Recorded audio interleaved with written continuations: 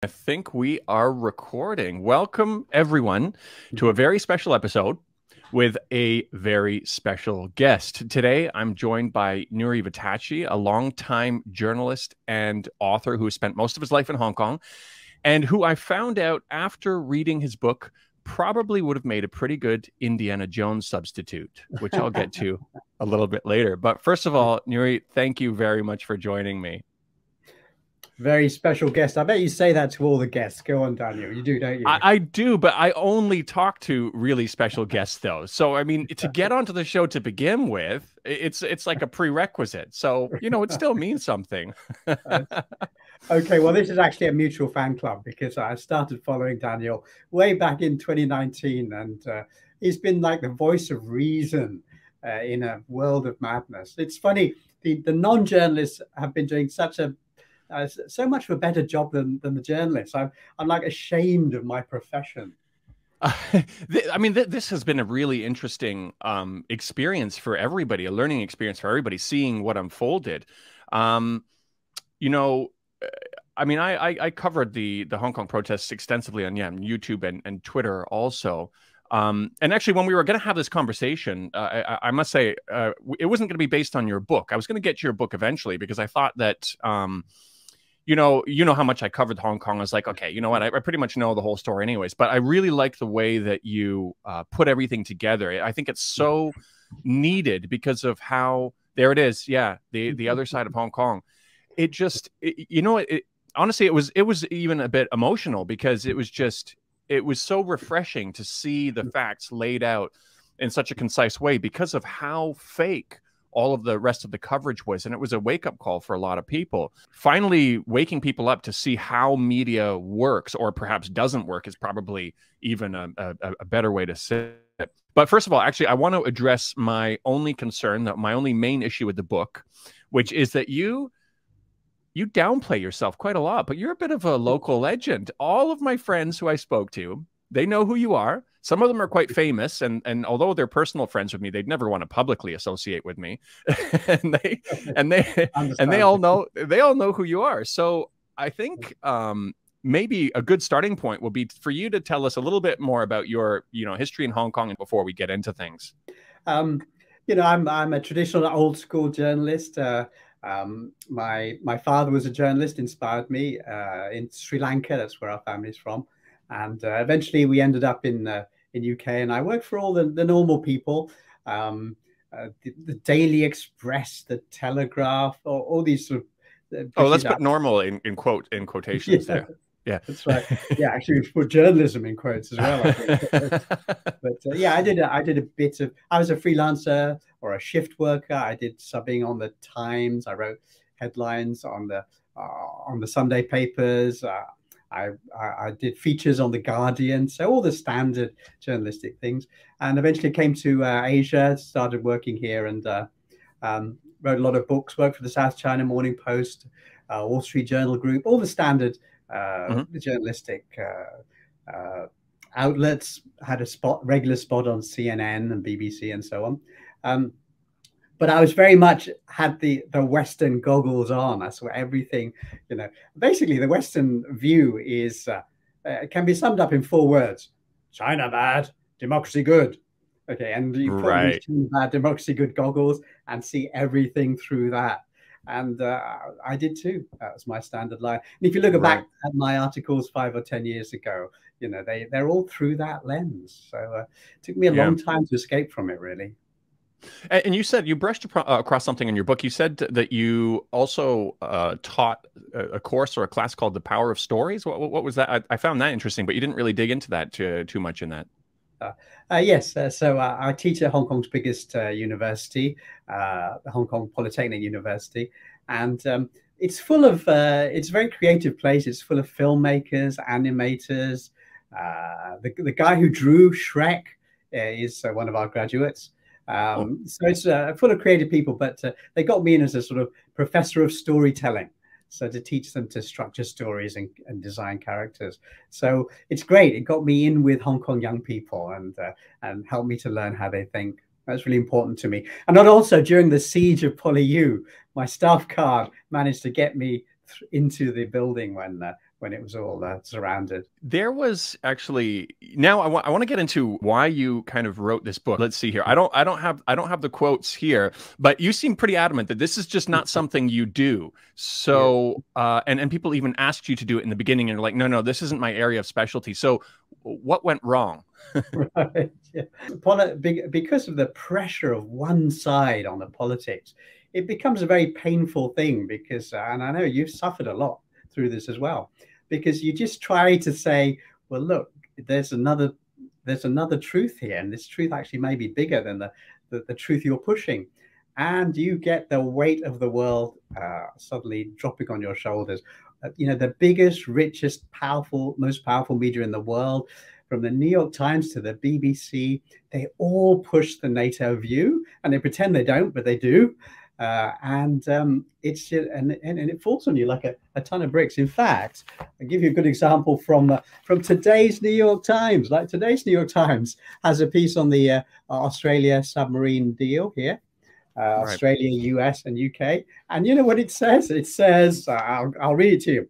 China is swelling into a military superpower. India, Vietnam, and Singapore are spending more on arms. Japan is learning to do the same. Now, Australia, backed by the United States and Britain. So basically, it says, like, oh, these Asians, oh, those Chinese, they're doing such terrible, terrible things. They're stirring up trouble. And now, US, Australia, and UK have been forced to step in. It's just so maddening. It really is absurd when you really look at the big picture of, who has all of these bases, or lily pads, as they call them, around the world. Who is the source of these international aggressions? While people are talking about supposed human rights abuses that are going on in China, they're committing actual human rights abuses across the entire world, even outside of their own borders. And for people to read this stuff and just not think, hold on a second here, there's something really weird about the way we're framing this. Yeah. It's really remarkable. And, when you started speaking out, there's all kinds of mechanisms in place to stop alternative narratives from getting out from a social level, from a traditional media level to a social media level, which we'll get into in a little bit. But what I'll do, and I apologize if this is going to seem a little bit messy, because I literally just finished reading your book 12 hours ago, less than 12 hours ago. And I want to go through a few different things. And I'm going to try to remember why I highlighted them, what stood out for me. So I think this probably ties into answering my first question, actually, looking at this quote now. It says, you said, an increasing number of people in my network, the most worried ones being parents, were asking me to bring some sense into the discussion about the extradition law. So that's when you said it initially. No, sorry, I'm a humorist, I replied. And yeah, that's the quote you said. A long time ago, I swore I would never go back to seriously covering politics. It can be a very nasty game played by very nasty people.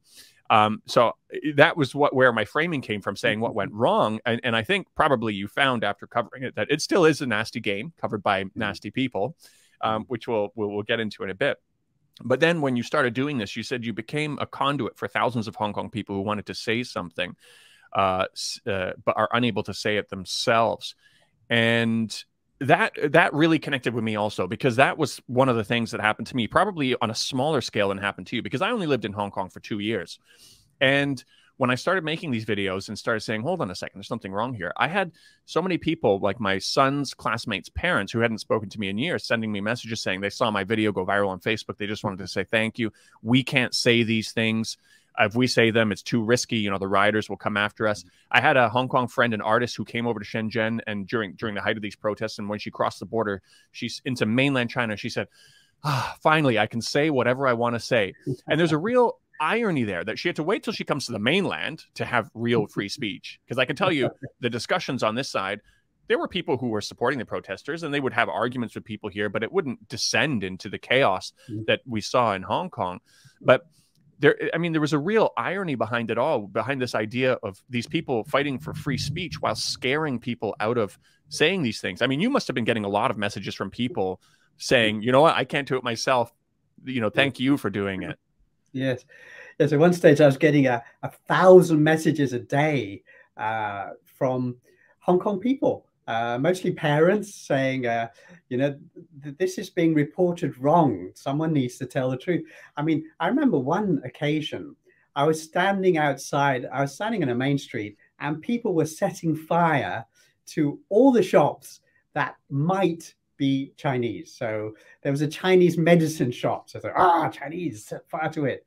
There was a mobile phone shop, which was called China Mobile. So despite the fact that it was all manned by Hong Kong people with a Hong Kong boss, set fire to it. And like just attacking immigrant-owned businesses all the way down the high street. I mean, that was one of the most horrific things I ever saw. But there was something even more horrific. I then pick up my phone to see how it's being reported, and every single media has put a completely different spin on it. The spin is pro-democracy heroes are being harassed by evil Chinese. And it was like, it was the complete opposite of what was happening in front of my eyes. And I just thought, okay, this story needs to be told. This is a very different story. And, you know, I don't need evidence or proof. It's right here, 5 yards ahead, in front of me. They've set fire to shops which had families living, you know, deck after deck after deck after deck of families living above. I mean, how can you set fire to someone set fire to a shop as a political protest when there's so much danger involved? And you know, the mainstream press is just not reporting that. You know, even a lot of the local papers were not reporting that. So that's why the internet, thank God, became our savior. We could say these things on the internet if we couldn't get them into print. You know, I mean, there were some reporters who did a good job. Yeah. Western and Eastern, but the majority, unfortunately, took the mainstream line.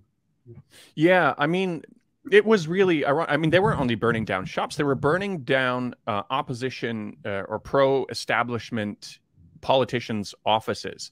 These are people asking for political freedoms while burning down the offices of opposition. I remember there was... Elected opposition officials, Yeah, that's right. Yeah, I remember. I think you did it. You wrote, it was almost poetic, this thing about, you know, you can't say you're fighting for freedom while doing this. You can't, and it went viral. And that was actually the inspiration for one of my videos, where I added in some other examples, because the hypocrisy was really absurd.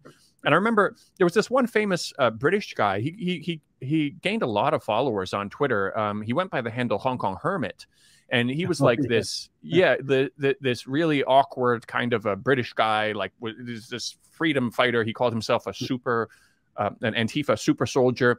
And what we know, when the protesters burnt down a bank, or set fire to a bank that had the word Shanghai in it, and then after they found out that, oh, actually this isn't owned by mainlanders, it's a Hong Kong local bank, and he came out to make an apology on his Twitter saying, you know, sometimes we're going to get this wrong, and we're sorry, we burnt this down, we didn't realize it was owned by Hong Kongers.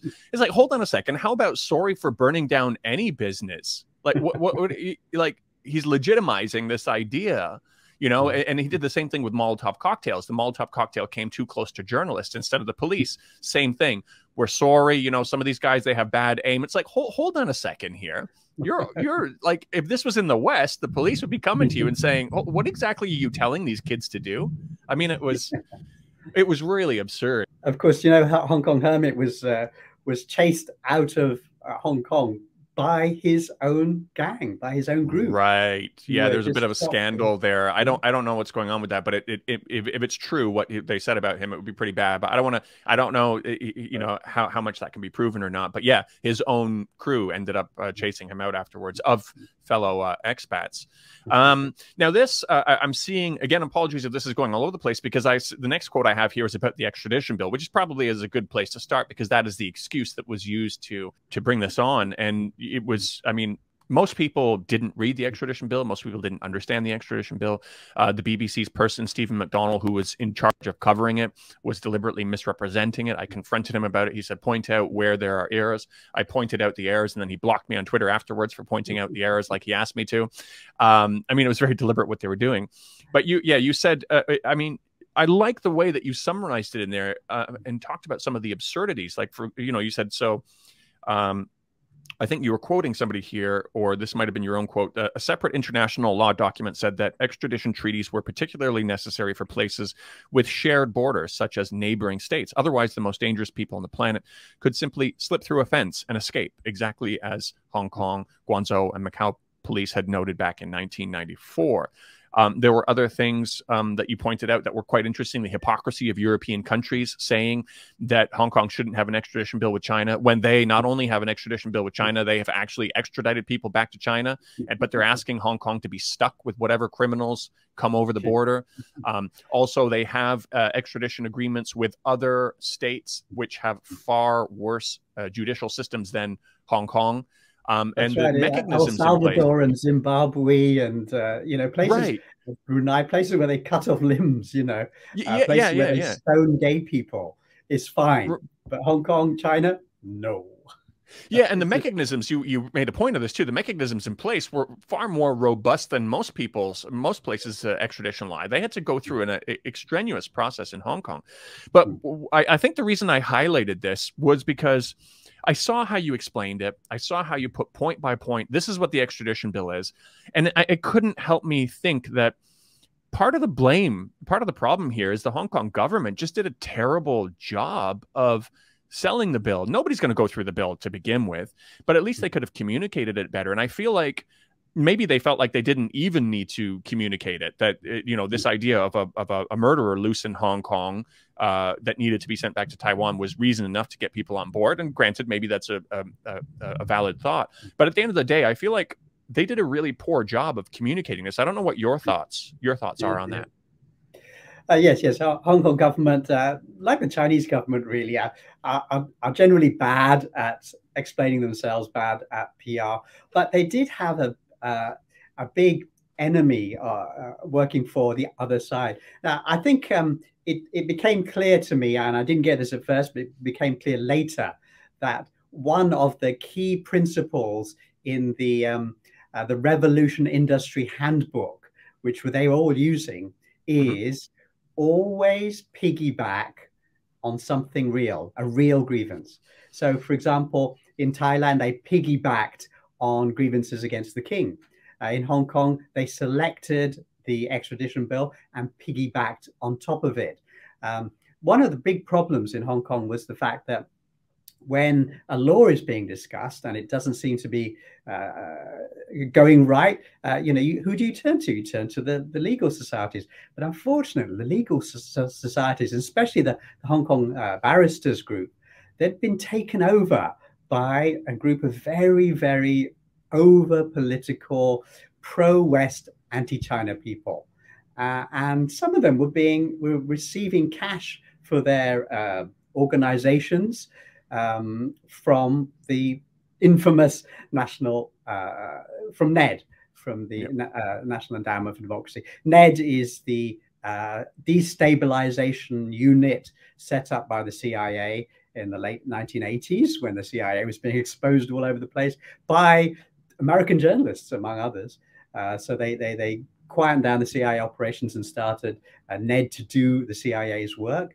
And Carl Grossman, I think it's probably worth mentioning, Carl Grossman, its co-founder, had said that what the CIA, he directly said what the CIA used to do covertly, they now do through the NED. But yeah. Right, that's right. Yeah, so NED was sending bundles of cash to numerous Hong Kong groups, including groups related very closely to the barristers group here. And so what did the barristers say? The barristers joined in on the attack and basically didn't say, no, you're getting it all wrong. You cannot. The extradition bill does not allow people to snatch the dissidents, the Democrats, and move them to China. In fact, the extradition bill is a Western arranged law that takes about 2 years and does people one at a time. And in fact, what the purpose of the bill is to offer more protection to defendants than the current deportation laws. So in fact, it was good for everybody. It was good for the people being deported as it was for the community in general. Now, the Hong Kong barristers should have stood up and said this. It was the simple, plain truth, but they didn't. The international journalists have said this, but they didn't. As you said earlier, nobody read the law. It was a good law. And it's still being used. In fact, there are law cases actually in Hong Kong courts at this moment about extradition, and they're good laws. They're laws that help the deported get their rights. Right. Yeah. Yeah. Which is something people should be equally concerned about, with Hong Kong already having an extradition bill with the US.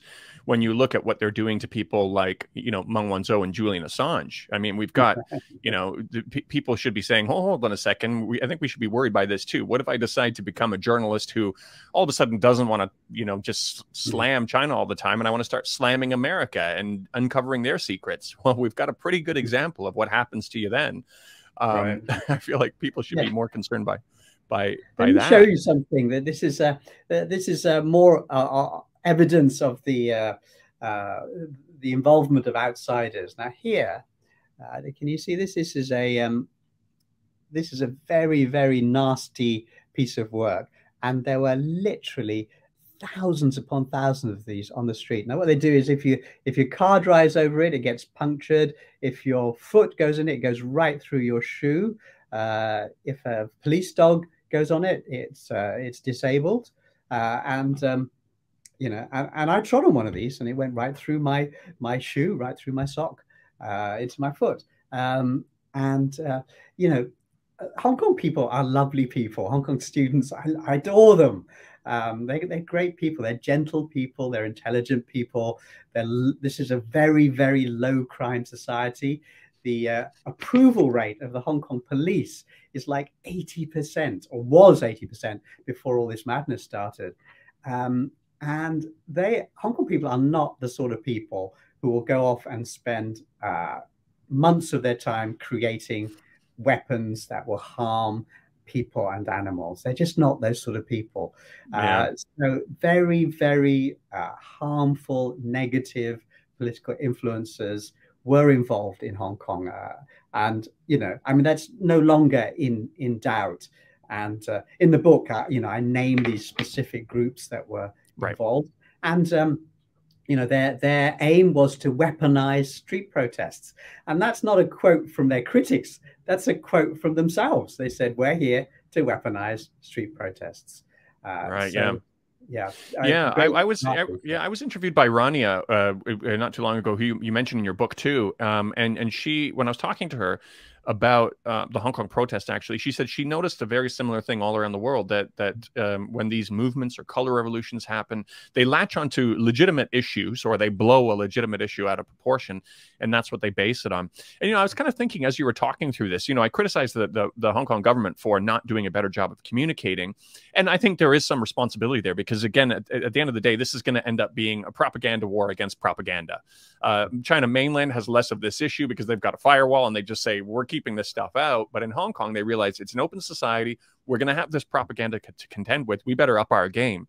But at the same time, Hong Kong is such a society where anybody who's lived there, they know that the system is just follows the rules. It's a rule following society. They cross the T's and dot the I's. So if you've got the other side that's working against you, who's willing to break all the rules of engagement, who's willing to pay people off and do all these things, these are places that the Hong Kong government can't go. So, I mean, there's a little bit of a limitation there that they're working against.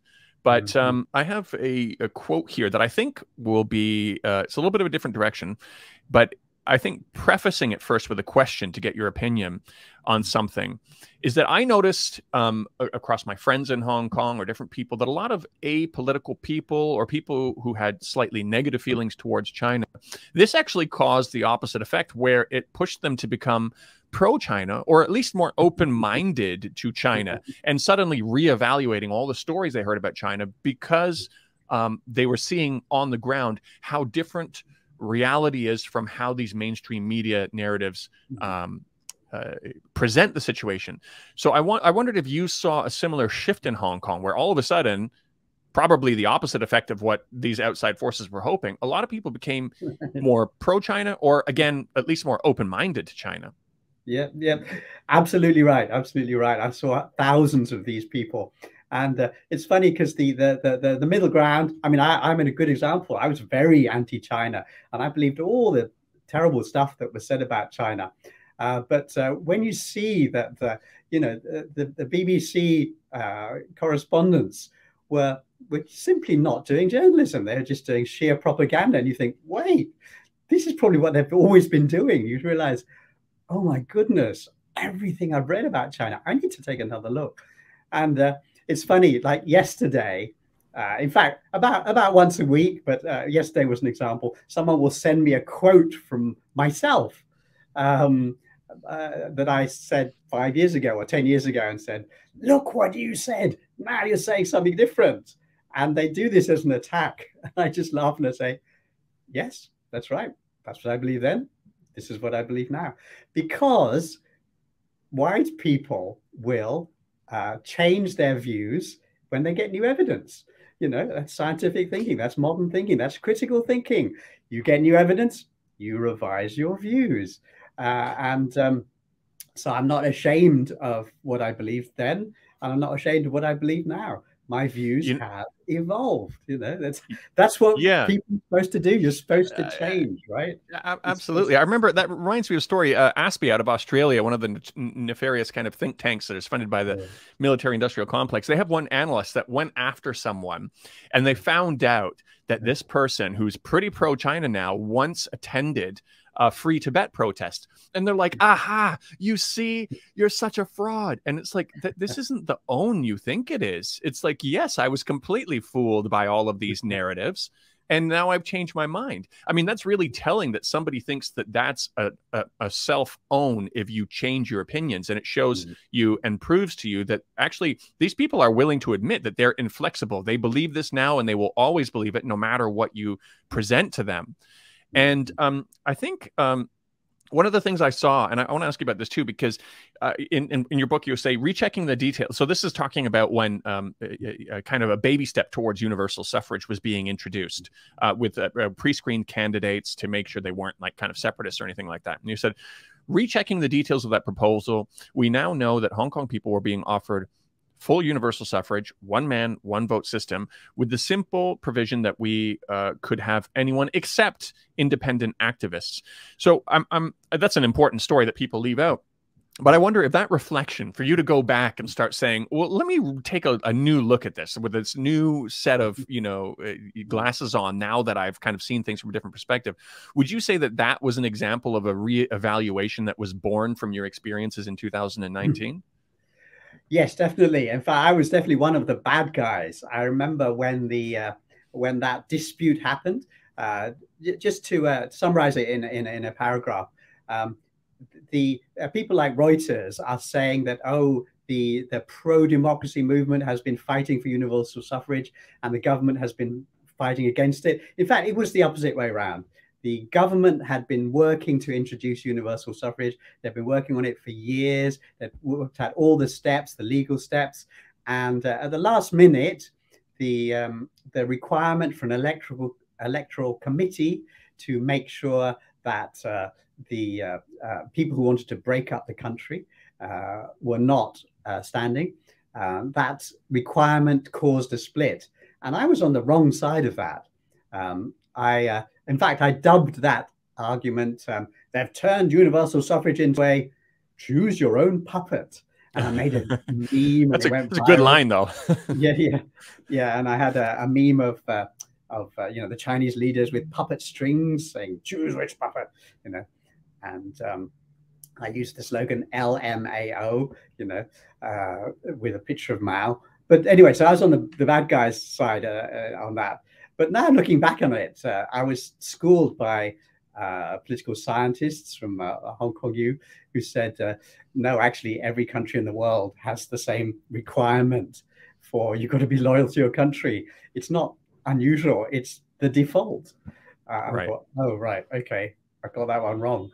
But then, you know, I'm a journalist. I write every day. It means that I get lots of things wrong. I get thousands and thousands and thousands of things wrong. It's just the way we work. Yeah. Now there are some other journalists, though, that they go, it's not a matter of not kind of getting a broad enough perspective or getting things wrong. There are some who deliberately set out to frame things using malicious ways. And one story that sticks out for me is that you mentioned a journalist who, there was a big story about him being expelled from Hong Kong because his visa was shortened or something like that, or he was given a shorter visa than usual. Yeah. But this was a guy who you knew personally who already planned to leave Hong Kong. He was going to move to Paris. And so he deliberately started going to these pro-independence or getting, pushing the limits, going past these boundaries to deliberately make this happen in order to make it into a story, both to frame Hong Kong badly and maybe bring some fame to himself. So it seems like there's a lot of people. I don't know if you want to mention that a little bit more, but it seems like there's definitely a lot of malicious intent from some of these journalists. It's not just an innocent mistake. Yes, yes, yes. I mean, to this day, if you look up Victor Mallet, Financial Times, you get these stories about this man being forced out of Hong Kong. And, and I knew, and in fact, all the journalists knew, because he never stopped talking about it, was that he'd already packed his bags. And the reason why he was leaving Hong Kong, and got visa problems on his way back in, was because he was house hunting in Paris, So the journalists knew the truth there, but wouldn't print it. So yeah, I mean, I don't think journalists are generally evil people. As a whole, they get things wrong. They do things too fast. They look through their Western lens. They're trapped in this mindset. So in general, they're not evil people, but there are certain cases where they do deliberately hide the truth, and that's unfortunate. Right. Yeah. The way that they frame these things, I think it's something. It's a really creative tactic, and I think, I don't know if you've noticed, I've seen a similar kind of thing going on now. So, when people are applying for these pro-democracy rallies or the Tiananmen Square vigil and stuff like that, and the permits are declined, they're saying, this is Hong Kong, cracking down on these the freedoms of pro-democracy activists, and then I wanted to dig a bit deeper. I said, well, are any pro-establishment rallies being declined? And I found out, no, they're not being declined. Well, why is that? That seems a little bit fishy. And it's like, because they come to us with their proposal and we say, because of the COVID situation, we're not really approving any, and they don't push it any further. They know, they say, okay, well, it doesn't make any sense to continually push this or take this to the courts, because that's a pretty valid reason. But these other groups, they know that they'll never get it through, and they want to turn it into this cracking down on democracy thing. So they push it to a stage where they already know the answer. They already know the situation with the pandemic. Right.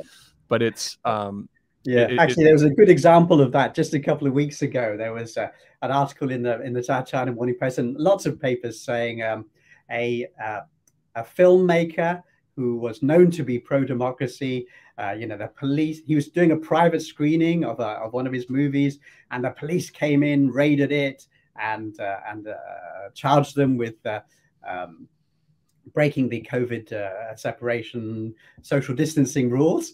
And so there were all these articles on it all over the place.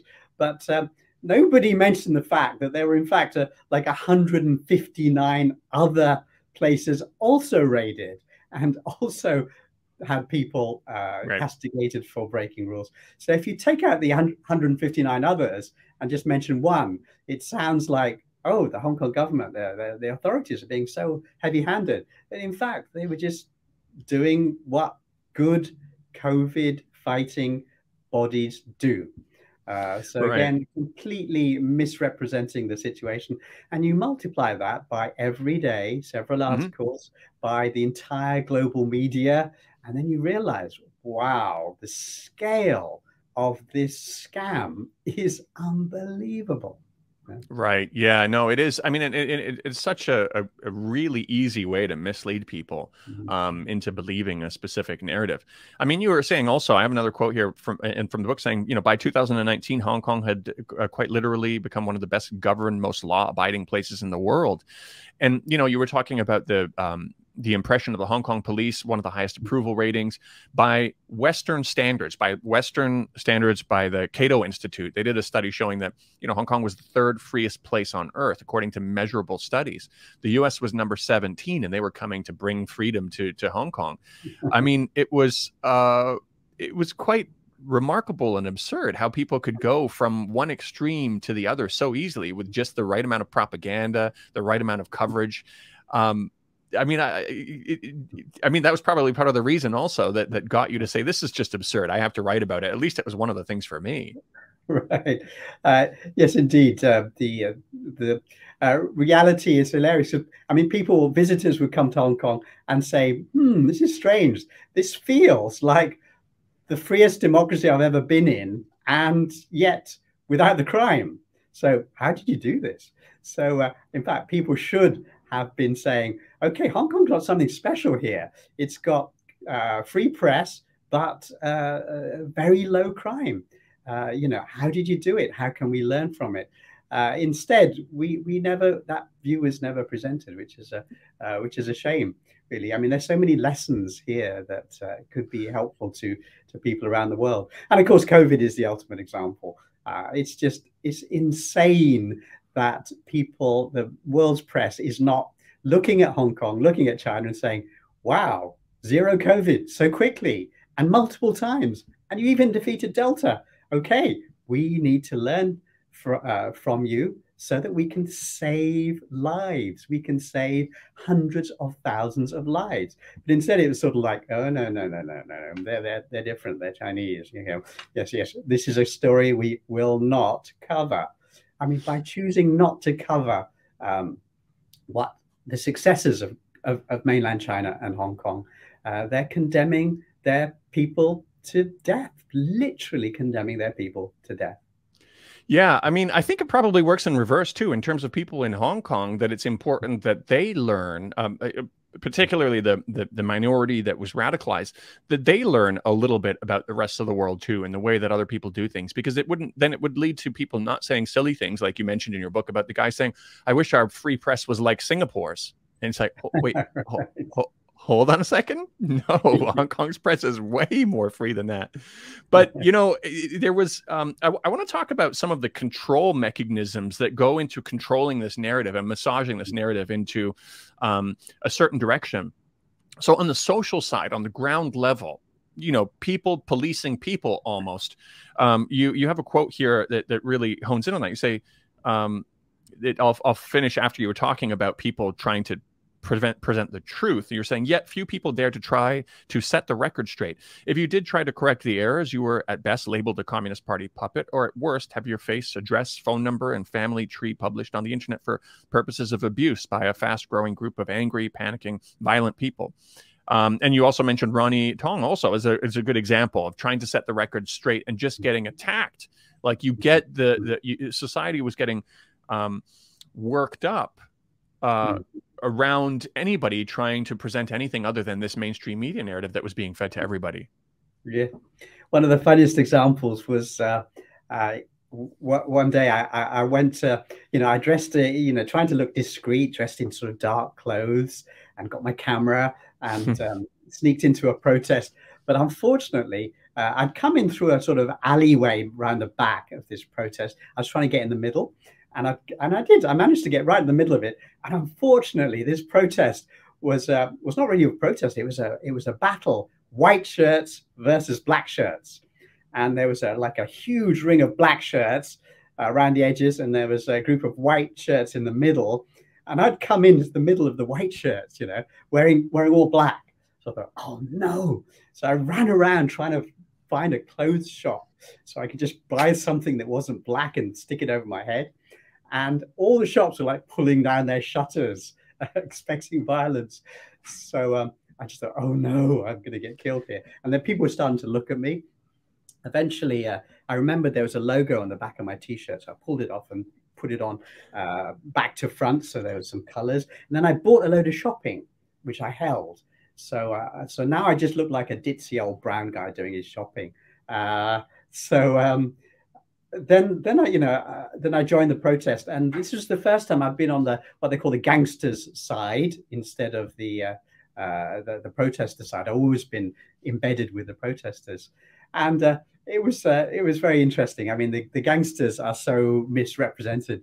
There are like 40 different triad groups in Hong Kong, and maybe about 7 of them are organized in a military way, and maybe 3 of them are actually violent. Some of them are just like old men's benevolent societies, you know. So they're very different range of people who are labeled gangsters or labeled triads. And so I spent a very interesting couple of hours with these guys getting their point of view. And so again, it was sort of like, okay, on all sides, this is being simplified and misrepresented. I think one of the issues is that, you know, Hong Kong journalists generally, they get a point of view, they get a storyline, a narrative, and they just run with it, and then they feed it. And it's Right. not necessarily the correct storyline or the best storyline. It might even be completely wrong, but it doesn't matter. Once they've got that narrative, they run with it and they keep finding stories to feed it and make it bigger and bigger and bigger. And the real story gets completely lost. Right. Yeah. That was an interesting part in your book, talking about the dynamics of these groups. These triads, that some of them are just basically neighborhood watch groups. I think retelling the story in the correct way of what happened in Yanlong was really important also. I mean, it doesn't excuse what the white shirts did, but it's really remarkable at how that was framed.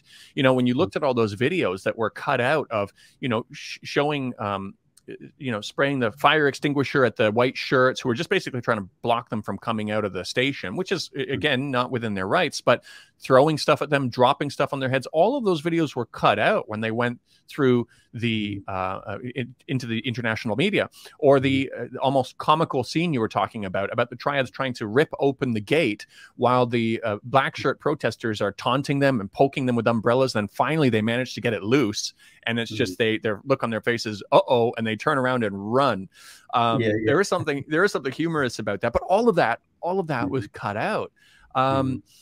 And it really, I almost feel like there should be, and I would totally work on this with you too, to accompany your book, a list or a website that puts all of those videos you were talking about how the first 10 seconds were cut out or the framing was different, and we just put them in there, because I feel like your book, it's not a surprise to me the story's in there, because I was following it. I saw it and saw the truth.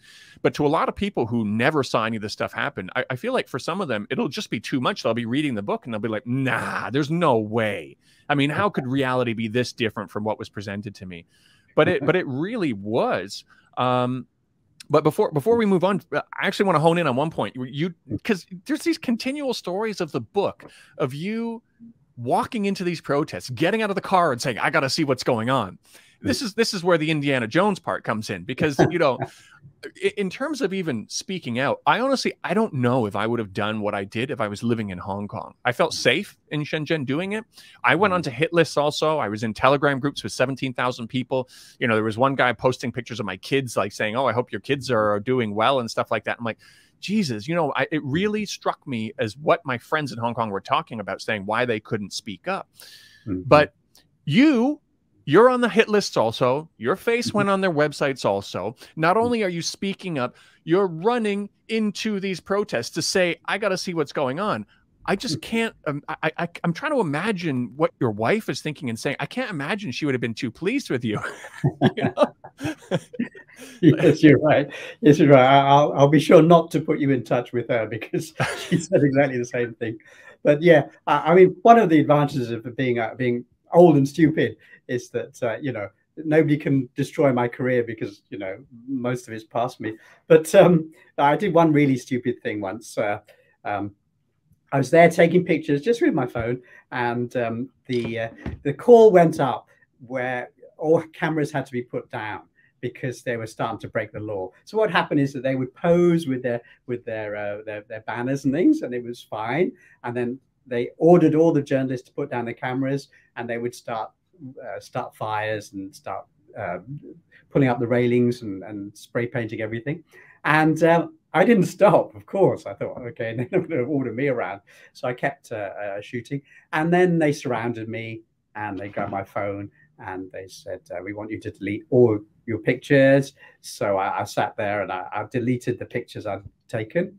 And then they let me go. And then, of course, I walked 10 steps and pressed recover, deleted, recently deleted, and then recover. And all the pictures came straight back.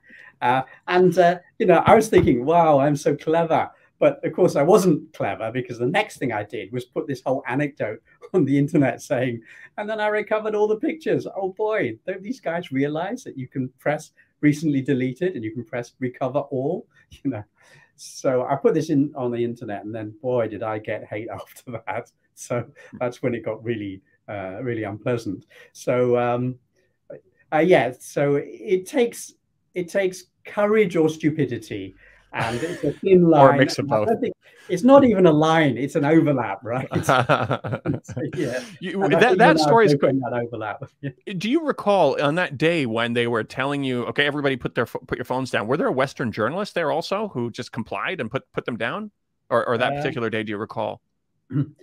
Yeah, I mean, they were mostly locals, but yeah, the Western journalists, they often what they would do would they would show that they were friendly, and they would sometimes the guys would pose for them, throwing a bomb or whatever. So they knew that the Western journalists would always tell their side. You know, there were one or two. There was one Australian journalist who worked very hard to tell both sides of the story. But yeah, the ones who told both sides were a handful. Most of them just would obey the protesters. Yeah. That was the one who caught one of the actresses or singers getting beaten up in the street, wasn't it? Yes, that's right. Yeah, yeah, I remember that. And he was shocked. He was like, I can't believe these are the, freedom fighters or whatever it is. Yeah. And some of them got even, there was one journalist, I don't know if you remember, the photographer, when there was an angry mob going after a guy who was speaking Mandarin Chinese, the JP Morgan employee. Right. And he wanted to leave. He wanted to go into his office building, and he actually got in front of him and closed the door so that he couldn't get in.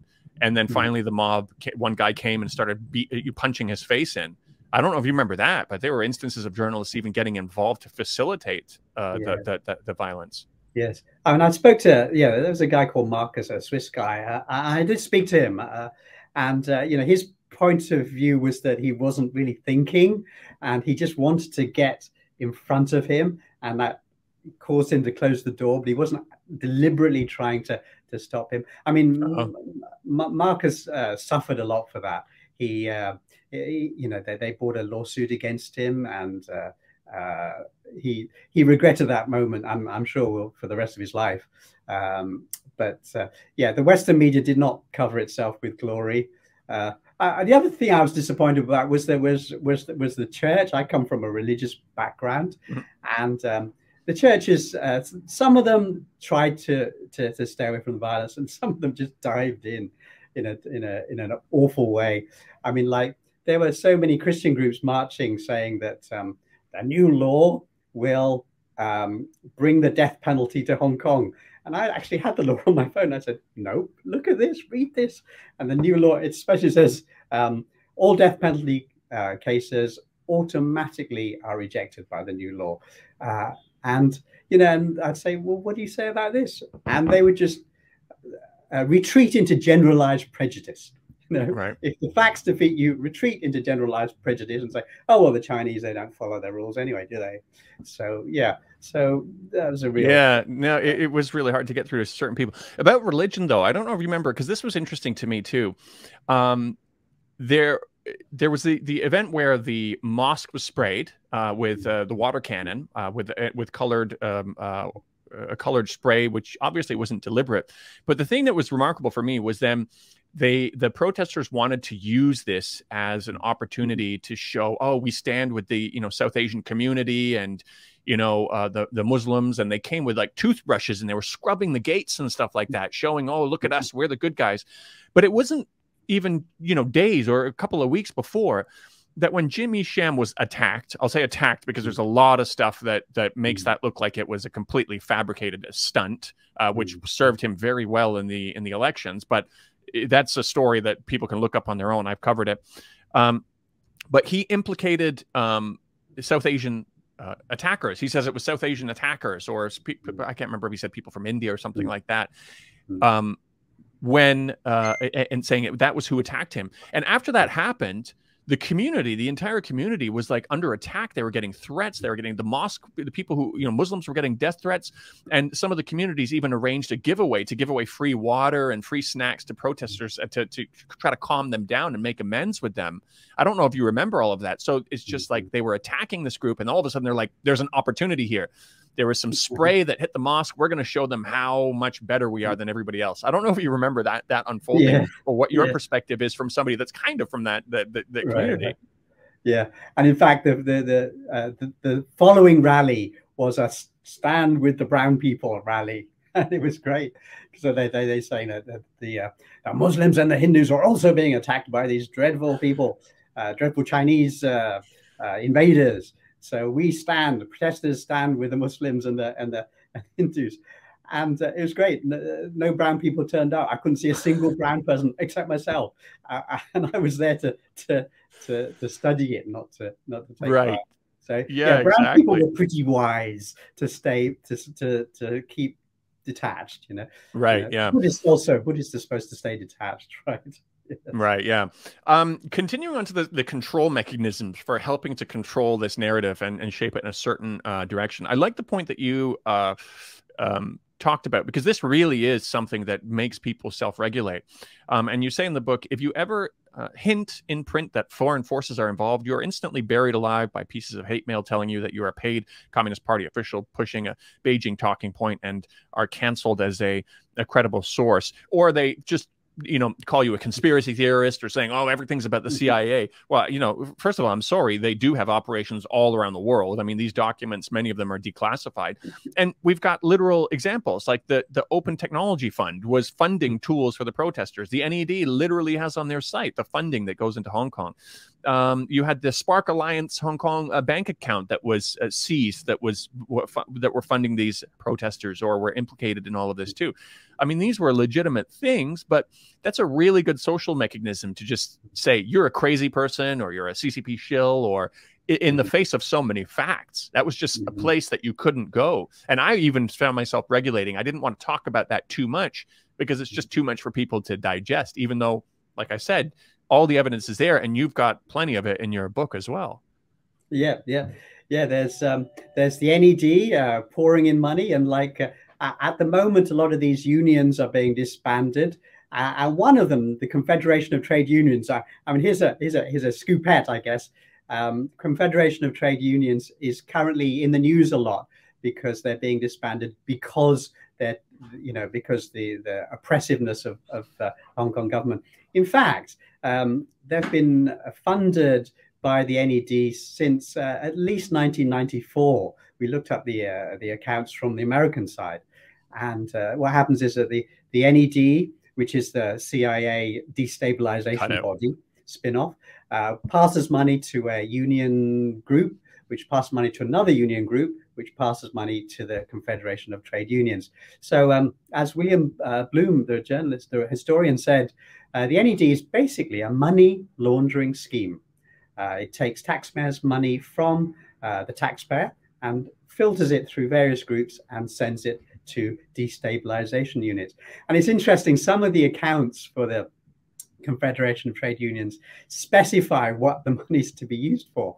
And it's not trade union activities, it's to be a rallying point for activists. So they're actually saying, use this money to provide services for anti-government people.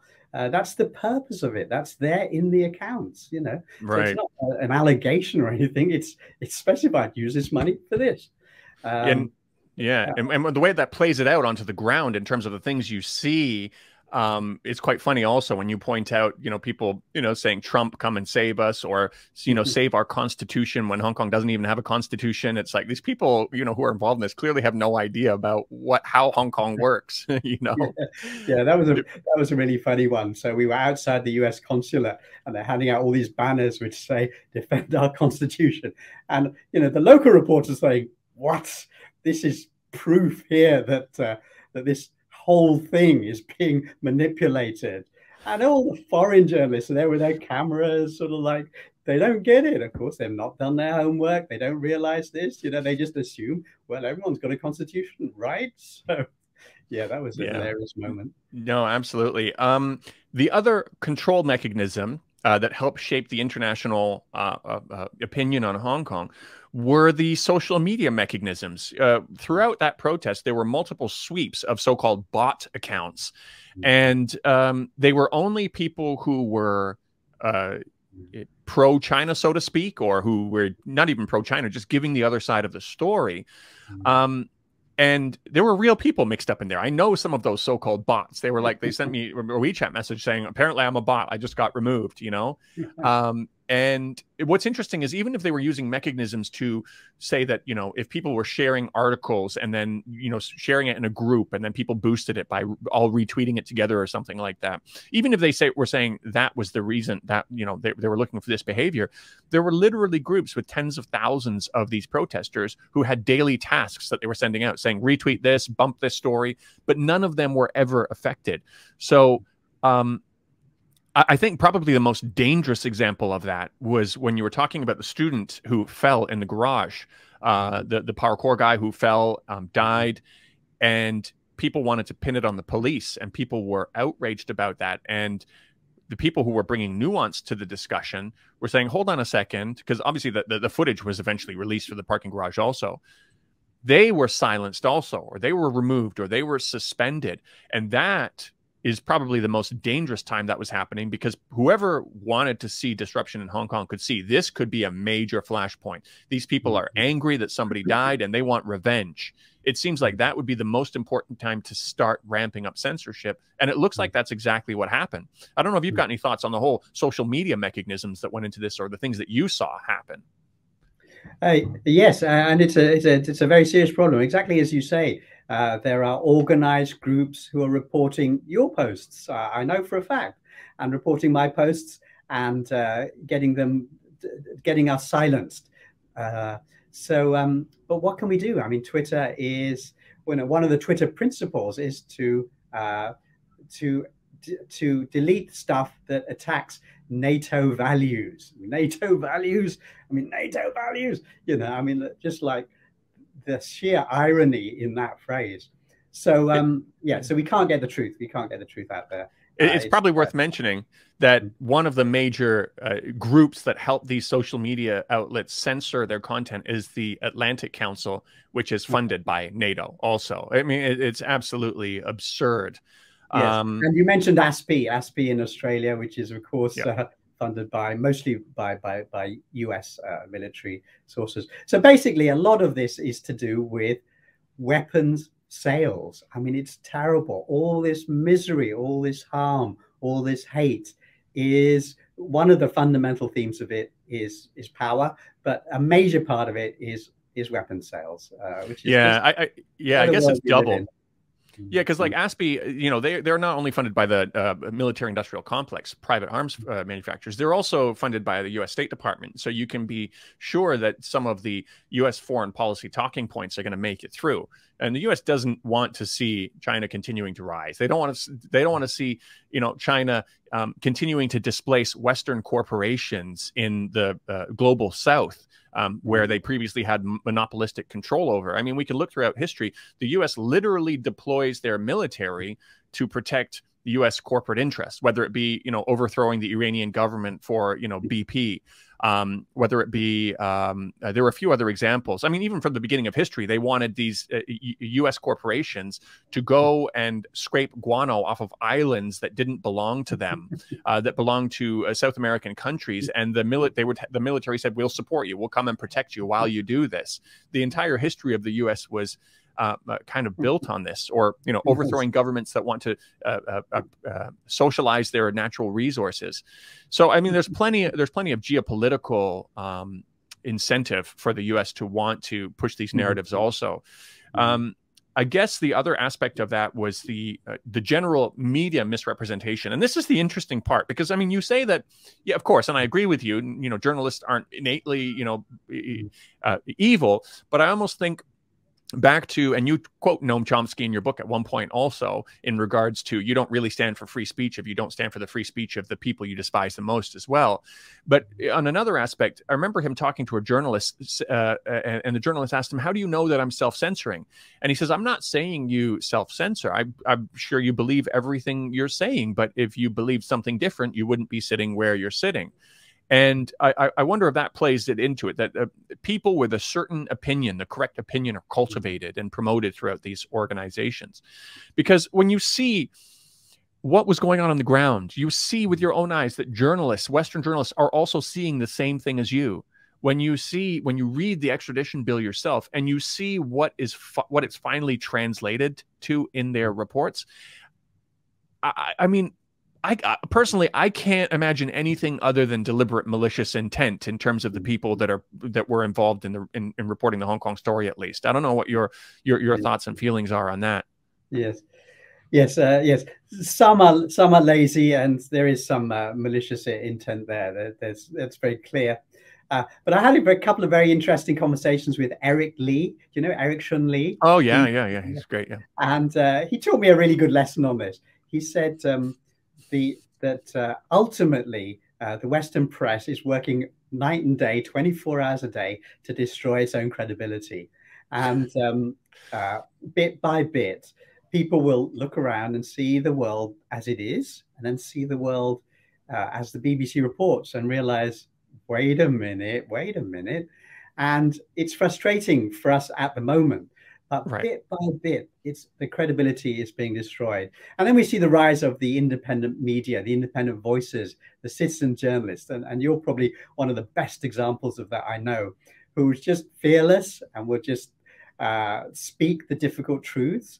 And people will say, yes, finally, somebody's saying that.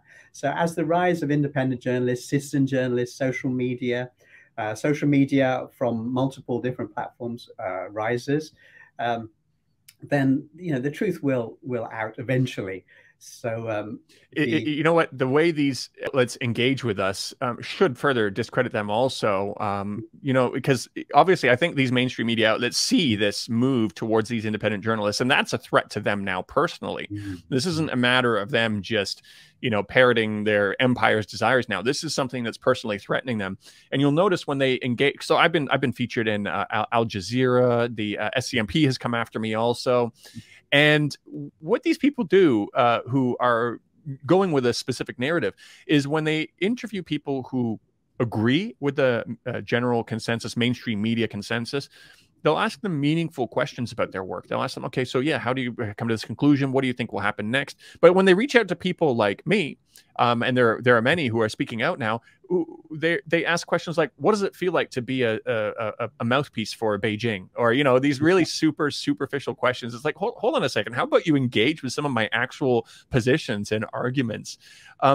But going into that malicious intent angle also, because even if it's a small section of it, I think it's important enough to let people know that this exists. I mean, you exposed one of the journalists in Hong Kong, or bloggers, I don't know how you describe him, who was working under a false name and pretending that he was born in Hong Kong and that he spoke for the Hong Kong people.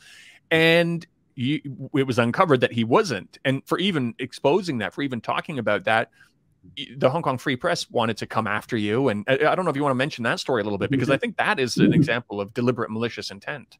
Yes, that was a good example. Yes. So Hong Kong people came to me and said, one of the loudest protester voices is actually a Guailo in disguise as a locally born person.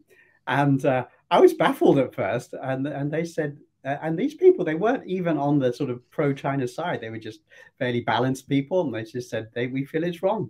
And in fact, this guy, his written name was Kong Changgan, and he was like the chief reporter for the Hong Kong Free Press. His articles were everywhere, and if you got a subscription to the Hong Kong Free Press, you got one of his books free. His name was just everywhere on that website, and had been for many years. And he gave interviews to all the big media. He was quoted in the New York Times and the Guardian and the France 24 and DW and AFP and all the major media, Washington Post.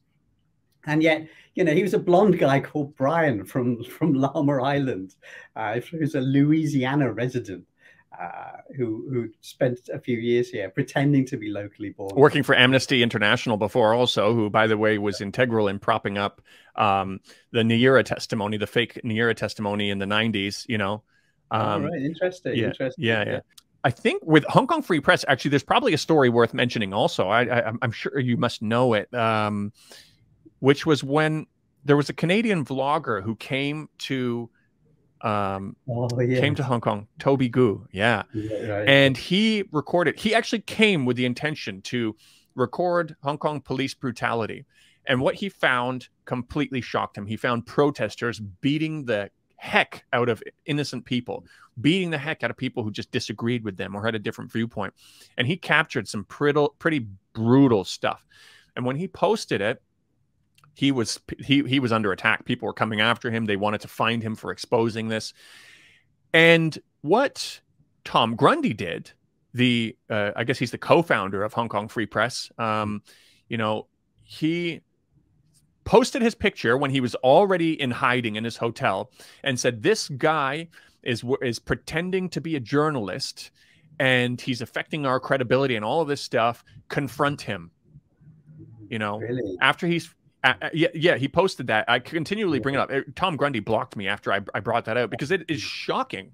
Like calling on violent people who he caught, and he's already hiding in his hotel. And Tom Grundy says, confront this person. He's putting on a journalist vest. Up until this point, Tom Grundy had no issue with the people putting on journalist vests because there were hundreds of fake journalists in the streets. There were people with journalist vests holding onto police officers while they were trying to make arrests. There's footage of this. He had no problem with that. He only had a problem when an ordinary guy came over from Canada and recorded something that was a regular scene. We know how much violence there was from these protesters that the Hong Kong Free Press continually refused to cover in any meaningful way. That's when he got angry, when the narrative was affected by this guy wearing a fake press vest. I thought it was outrageous. I don't know if you knew the full extent of that story or what Tom Grundy did there. But that, again, is why I have this need to say there's a lot of malicious actors involved in this entire situation. Yes. One of the Hong Kong Free Press columnists, a guy called Tim Hamlet, apparently wrote an article about me saying that, look, he's a China Daily writer, and quoted a piece that I've written that was in the China Daily. In fact, you know, I'm a freelance reporter. That piece first appeared in an American publication, American newsletter. Then the China Daily printed it. European sources printed it. It was translated into Spanish. This is how journalists work. You know, we sell things multiple times. We have to make a living. But no, he just zoomed in. You know, he didn't have the courtesy to actually call me and say, "So you wrote this specially for the China Daily, or do you work there?" Or, you know, he just didn't check his facts. You know, right. Yeah, a lot of people told me to reply to that, but I didn't, because you know, as Eric Lee says, eventually what will happen is that people will judge by the outcome. So X country will pretend to be very well governed and democratic, but you know, 600,000 of their people will die of bad governance or COVID. Another country will be labeled as evil, but in fact will rescue their people from poverty. And so people will judge by outcomes, not by labels. And I think that's what's happening. That gives me hope anyway. Gives me hope. Yeah. I think it's really important to think about how we can turn these into lasting lessons, because although, you know, people in Hong Kong on the ground saw for themselves the difference between reality and how mainstream media presents things. I have a good friend in Australia, Jack James, who's doing a deep dive on Western media propaganda. And I think she coined it herself. I don't know if it was an existing phrase, but she talked about the page turning effect. Like, she'll read a newspaper and she'll see an article that is within her area of expertise and say, that is completely fabricated. I know that because I know about this subject. But then she turns the page and reads a story in the same newspaper about something she doesn't know about and says, "Oh, wow, that's shocking. That's really interesting," and just takes it as face value. So I really feel like, first of all, the people in Hong Kong need to make sure that they're not affected by this page turning effect. When all of a sudden there's narratives, and I've made sure to actively do this as well. When there's narratives about Syria or Israel or Iran or things like that, you got to force yourself to remember and say, hold on a second, I know how this thing plays out. Let me try to see if I can search for the Nury Vittachi of Syria, who is saying the things that are discouraged from being said, who is not lining up with the mainstream media. I feel like, I don't know. I feel like this is really important for us to keep in mind. And I don't know if it plays into the way you think about international media now, and if it also, adds a level of skepticism that wasn't there before when you're viewing events that are outside of your own area of knowledge. Yes, definitely true. But I think it does. I think we're all becoming a bit more we all have a bit of healthy skepticism. I mean, we don't want to be cynical, but we do want to have a little healthy skepticism, and that grows. But one of the problems is that because the Western media is so dominant, 90% of international news comes from NATO. You know, that's so dominant. We have to take different routes. So for example, my new project, FridayEveryday.com, I've got a lovely little team of people here working on that. We're taking a different route, basically, in that we're focusing mainly on things like Chinese culture, because we're sort of saying, okay, political wars are exhausting and difficult and emotional and create anger. Let's look at tourism in Xinjiang, for example. And so one of our guys looked at tourism in Xinjiang and found the number of visitors was astonishing, was higher than in France. So we take different routes like that. So Chinese I like that article. Yeah, yeah. That was good. I reshared that on my Twitter, and it was quite popular. And I like the way, I like the way it was framed, because it was just basic, factual. You mentioned the controversies also, because obviously you can't talk about Xinjiang without talking about that, but it was very factual, and there's very little to disagree with. It's just, here are the facts. And it's interesting to see the reactions. Like, for example, people saying, well, you know what, it's just local visitors, it's local Chinese visitors. And so that's not worth responding to, because it's still, by numbers, people are going there for visiting. And it unravels a whole bunch of other possible implications to show how people think, like saying, okay, well, does that mean you think that all Chinese people are in on this little secret, that there's something terrible going in Xinjiang? If Chinese people go and see it for themselves, that doesn't count because they're Chinese. And it kind of makes me think of the, you know, when the 20-something countries condemned China in the UN for their treatment of Uyghurs in Xinjiang, there were 50 countries, even more countries, mostly Muslim countries, saying, well, actually, we know that we visited and we see the situation, and we actually approve of what they're doing, and they're following all necessary human rights. People then say, who were just moments ago pretending to care about Muslims, say, well, they're corrupt Muslim countries, you know, saying this. So it's like, well, hold on a second, you know. It really is revealing to see how I like the, first of all, the way your articles are structured, and then seeing how people who are hellbent on thinking about things a certain way are going to process it and try to negate just core facts. So it's interesting. Yes. In regards to that, I'd like to give you an invitation, in that we want to launch a nuance project, and I think you'd be great for this. So basically, you know, things get polarized. So we've got one group saying in Xinjiang it's rape and murder and genocide on an industrial scale. I mean, it's very extreme, the BBC type view.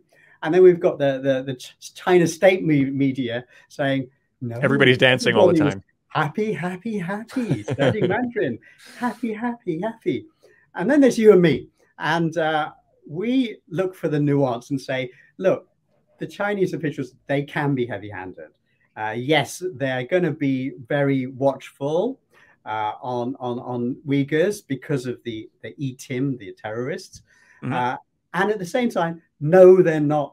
It's not genocide and mass murder. Okay, so in the middle, there's that nuance portion, which I think you and I are in, saying we know the Chinese can be heavy-handed, but no, there's no genocide. And so let's fight for nuance. Yeah, absolutely. I think there needs to be more of that. You know, I was invited a couple of times by Chinese state media recently to go on a trip to Xinjiang with them. And I refused every time. I said, you know, the only way I'm going to do this is that because I said, I don't agree with everything that you do, all of your policies and how you do it. I want to be able to talk about some of these things. And if we're going to do that, then fine. If not, I'm not interested. I went on a trip with them to Tibet once, and it was really eye-opening. I think a lot of the journalists want to be a little bit more open-minded, but they're just kind of afraid to try new things. And I think there might be opening up a little bit. I've got a few people, because I'm contacted all the time by Chinese media. And the most recent one was from somebody who wants to do some coverage on the Greater Bay Area, the Shanghai, you know, joint Hong Kong Shenzhen project. And I said the same thing. I said, I want to talk about some of the issues. I want to find out, when you were building this project, what problems did you face? What problems still exist that haven't been resolved yet? And they're actually really open-minded to it. So I might go and do that. but yeah, I think you're right that there needs to be a middle ground that people explore a bit more. But I also think this story of Hong Kong is really important to keep telling. And I really want to encourage people. I know you've got to go soon, so I'll wrap up with talking about this. I really encourage people, even if they already know the other side of the story like we do, to read this. It really wraps it up in a really nice way. But especially people who don't know the full story, because even though the Hong Kong protests are over, we shouldn't just walk away from it and say this is done and do one of those page turners and say, okay, fine. Because even to this day, there are people with very little knowledge of the level of violence that Hong Kong faced. They don't know that Joshua Wong glorified protesters, using arson and Molotov cocktails, calling them fire magicians, which happened shortly before, these people lit a man on fire. Student leaders are on record saying they'd never condemn the violence from the protesters. Nathan Law, when he was asked about the guy who was lit on fire, he said, yeah, it was unproportional. But basically, at the end of the day, we're doing this for your own good. We're doing this for the Hong Kong people. You have to understand we're fighting for the Hong Kong people. And these are people who are still celebrated as heroes today. They're the people of Hong Kong who were silenced during the protests from the protesters know very well about this lesson. But there's a really, really important lesson wrapped up in here for everybody else outside of Hong Kong to really recognize. Don't take things for face value. As you said, don't be cynical, but have a healthy amount of skepticism and look for those alternate opinions. That was the big wake-up call for me for what happened in 2019. And it's what drove me to even make this channel and start making content. And so I really appreciate what you did with this book. And I don't know if I know you've got to go by 11:30. So if you wanted to wrap up on any final thoughts in that direction, go ahead. Well, let me just turn that back on you.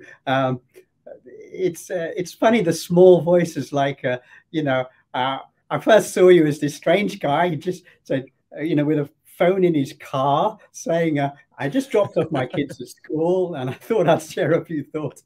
And I just thought, wow, humble beginnings. But this guy is telling more truth than the entire BBC with its global tens of thousands of people. So I just thought, this is the time, the democratization of the media, where the guy sitting in his car telling his small truth can actually explode around the world. And the BBC, with its hundreds of thousands, what's the budget? £30 million or something? This unbelievable budget can be throwing untruths out. And the little guy can fight. It's our time. It's our period has come. I hope so. And all it takes for other people interested in doing that as well is to just listen to people, because like you, it was a matter of talking to the people in Hong Kong who really wanted something to say but were too afraid to say it, and the mainstream media were disinterested in hearing from. That's all it took. And it goes. The truth is the same in both directions. I regularly spoke with protesters. I had one friend who was extremely supportive of the protesters and even the violence, and I had regular conversations with her, and we would have little mini debates and stuff like that, and through various calls, or I'd go over and visit her and talk about her. We'd get each other's perspective. It's just important to talk to everyone, because I'm convinced if you talk to everybody, if you talk to people who are extremely anti-China, extremely pro-China, supporting the protesters, against the protesters, you would have come away with a view that was, dare I say, closer to what we were presenting. People can claim that we've got our own biases or whatever. That's fine. But people didn't even give themselves the chance to figure out, okay, where do I really stand on this issue when I give myself the chance to listen to everybody? And I think that's what we've got to do going forward. But you know what? I encourage everybody to read your book. Check out your new, the website address is FridayEveryday.com. FridayEveryday.com. I'm really interested in collaborating also. We could even, get together for a video once in a while on stories that you find are very important or that you want to get out there, because I've got quite a big following in Hong Kong, obviously, because that's what I covered to begin with. But I hope we can get together more often, because, yeah, a lot of good synergies here. Right. Thank you very much, Daniel. It's been a pleasure to talk to you. And we'll speak again. Thanks very much. Yeah, definitely. Thanks very much for joining, and we'll see you next time. We'll talk to you soon. Bye-bye.